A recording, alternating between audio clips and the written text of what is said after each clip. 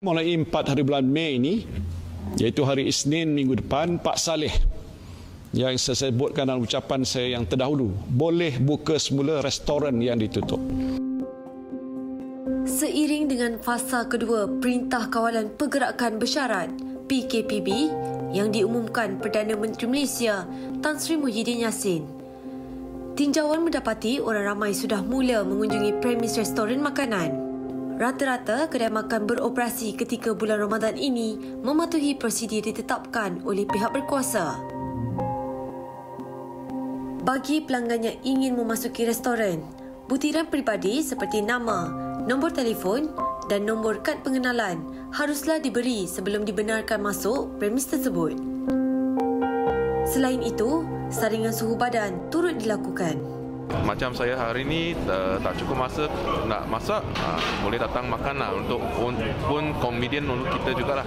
Risau tu memang risau sikit, tapi what we can do is kita compliant dengan SOP. Memang tak rasa macam dulu, tapi kita kena accept memang sekarang wabak ada di merata tempat, so we have to really get used to the new norm lah.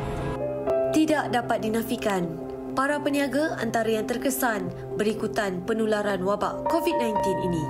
Okay, sebelum PKP, kita adalah 30 meja penuh selalu. Lagipun sekarang lepas PKP, kita ikut undang-undang kerajaan, kita jarah meja. Macam maknanya meja banyak kurang. Macam mana pun kita terima sajalah.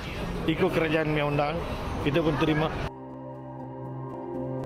Tinjauan turut dilakukan di sebuah lagi restoran di Ibu Negara.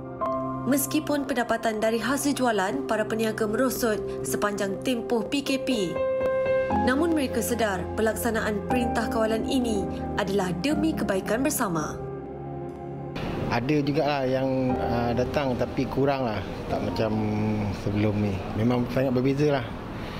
Pendapatan pun kurang daripada sebelum PKP ni. Walaupun kerajaan dah banyak buat beri inisiatif, tapi kebanyakan customer masih dalam dilema.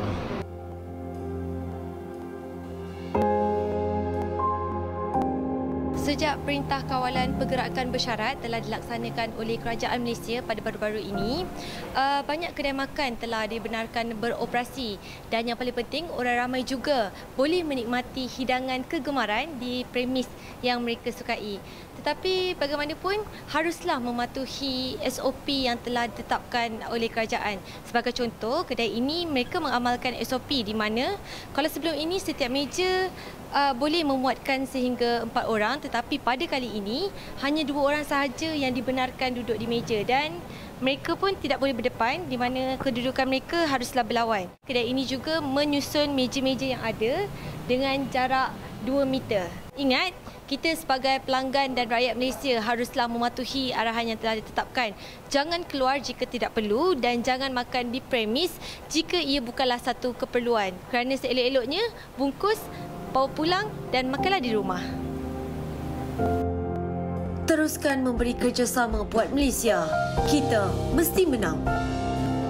Kalau semua dah buat begini, pelanggan-pelanggan boleh datang makan di restoran atau beli makanan dengan rasa selamat. Jika masih was-was, bungkus sajalah.